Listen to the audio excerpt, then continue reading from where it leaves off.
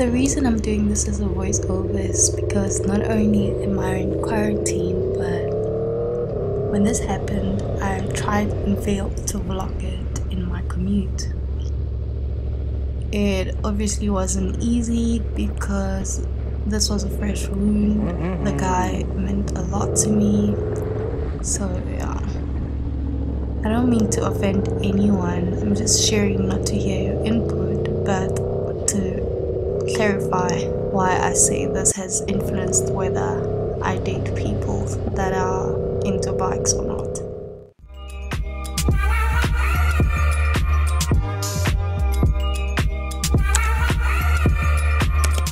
This guy discovered I was a biker like the second time we met, so like he was really surprised, and I guess that changed how who he thought I was.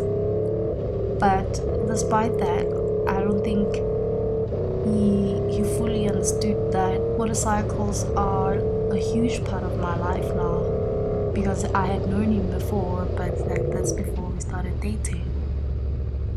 Like any other caring boyfriend, of course, he was worried, protective of me, but in a very good masculine way, like, you know, wanting me to get home safe. And I grew more closer to him because I liked that protective, nurturing energy about him.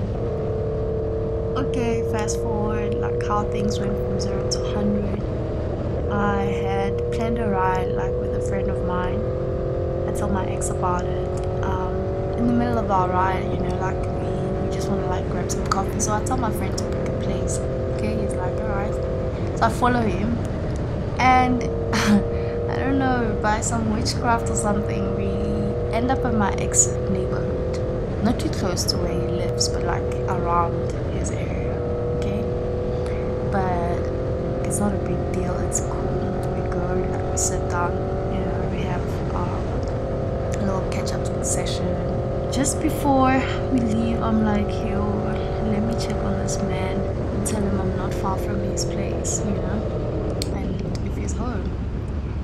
So to my surprise, he's like, yeah, I know, I saw you guys.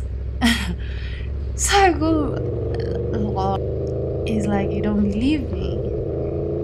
Your little friend, he's riding a red bike as well. Yeah, what? So like I start laughing, obviously, but like he's like a bit upset. I don't care at that time. Why are you upset? Because there was nothing wrong I did, obviously. It was just literally innocent people having a cup of coffee, having a ride, catching up. There was nothing to it. So when I finally like get to see my ex, he tells me how like it's the last time I'm riding with other men. But like he says it not in a jealous type of way, not in a like I'm gonna get mine romantic type of way, like we're not gonna have to ride with the other guys, it's always gonna be us together. No, he says it like in a very offensive type of way. This is me personally. I don't like it when I say like I love something so much and you talk down on it.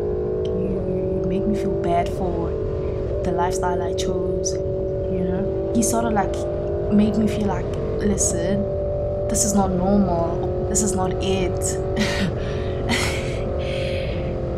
So I delicately tell him my love for biking, it's my joy, it's my mental support, so I'm gonna need you to make peace with it. I'm never obviously gonna put biking above you. I just need you to understand that just as much as you have your own hobbies, I have my own hobbies, and I want you to like respect that. So we end the little debate there. Every now and then, like he continues to manufacture these mini scenarios about people that died on bikes, and like he just doesn't stop. The negativity around it, basically, it was draining. My family, my friends, like they really liked him, and he would bribe me with like a really nice nice gifts, and so I was still invested. A friend of mine like tells me, hey, there's this rally going on, blah blah blah, why don't you pull through? Okay, here's a nice opportunity for me to like invite my ex, and maybe he might just understand.